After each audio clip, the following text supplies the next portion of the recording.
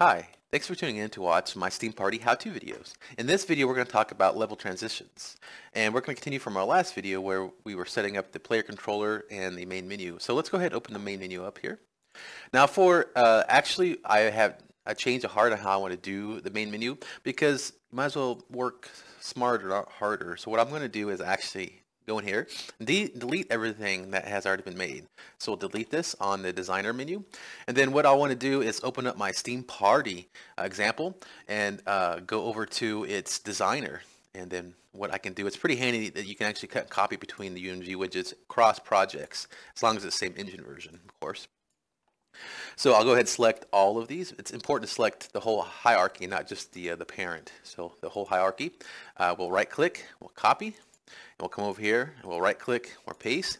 Cut, bada boom. Look, we have everything already ready to go. And we have all of our buttons, our borders. Basically, we have our text main menu, our play button. We also have an X button so we can actually exit the game. And then we have a new border called join a game. Now this is so whenever we're waiting for the connection to start loading up to the game, we can display a notification, hey, we're joining the game, so just hang on 1 second and give them some information instead of just a stall. So that is all copied over pretty quickly that way, and we'll go ahead and save it.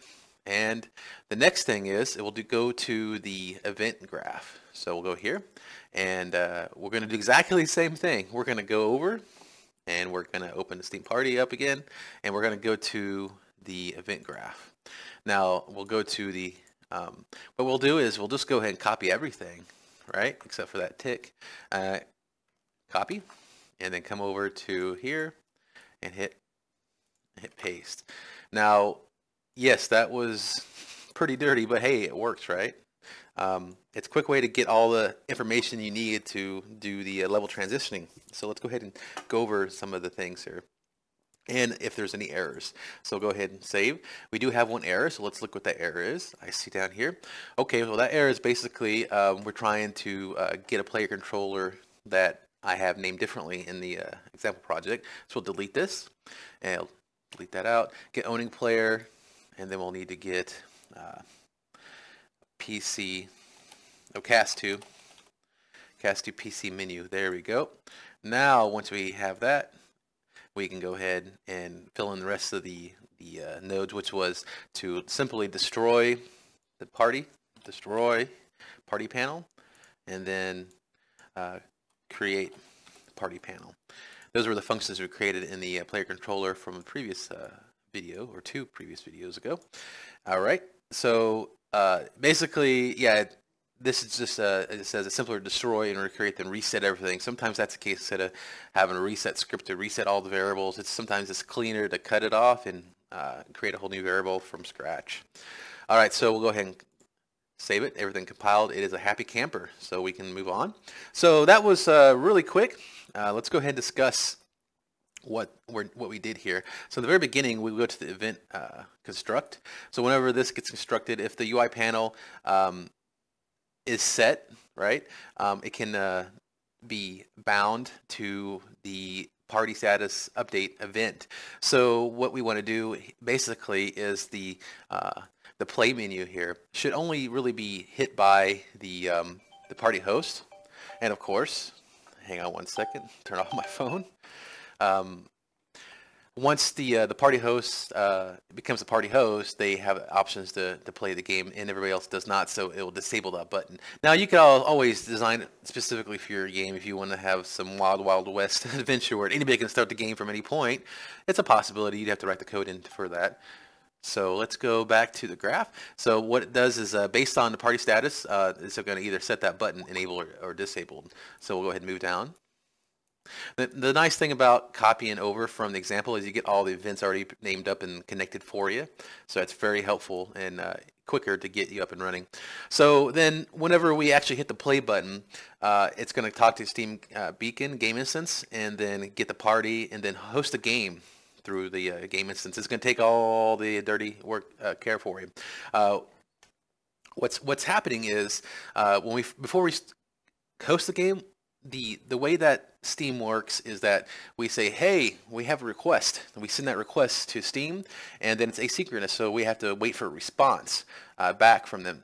So that has a variable time, so we can't literally go to the next node right after host, because could be some time delay before that session is created to join. So what we do is this event. So in the Steam Beacon Game instance, it'll actually send the call out, and then whenever the session is created and completed, it'll call back and, okay, yes, create session completed. Let's move on. We're all set on the Steam side. Let's go ahead and start opening the level up. And here's where we will actually open the level. And for my level, it's actually it's going to be flying example. I'll just copy the name real quick and come over here and change it to our current map. The other important thing to remember is this needs to be a listen server here, of course, and then once it starts opening the level up and everything's taken care of automatically in the engine, and then we change the input mode to game, so we don't have a menu control anymore then. So then once that's complete, it'll bring over the party people also. Let's see here. Now if we click cancel, it's basically leave the party, and it sets the visibility of all the buttons back correctly to if you're not in a party, your play game should be highlighted again, and we destroy any of the panels that we don't want to have displayed. And then finally our quit button. So it's pretty straightforward. The other thing we need to go to is go to the show loading screen and put the guts in there. So let's do that.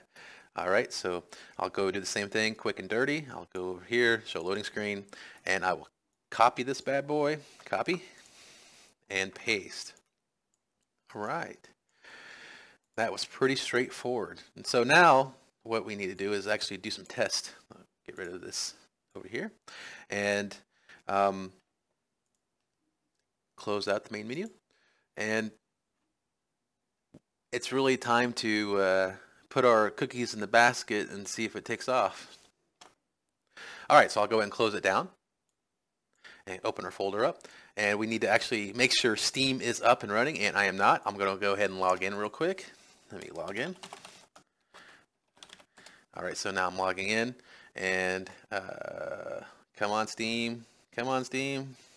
All right, I am logged in. So that's a pretty important step too. We got to make sure we're logged in, and then we can go ahead and click on Air Battle, right click, and launch game. Though it's possible, you know what, we need to go back in there. There's one more setting that needs to be set up before we actually launch the game. So instead of waiting for that to air off, we do need to go set the map preference that we want to load up first. So that's pretty important. We made the map menu, and then we have the main menu map. We need to make that the default. See, the editor started with the other map too. So I need to go to Edit Project Settings and Maps and Modes.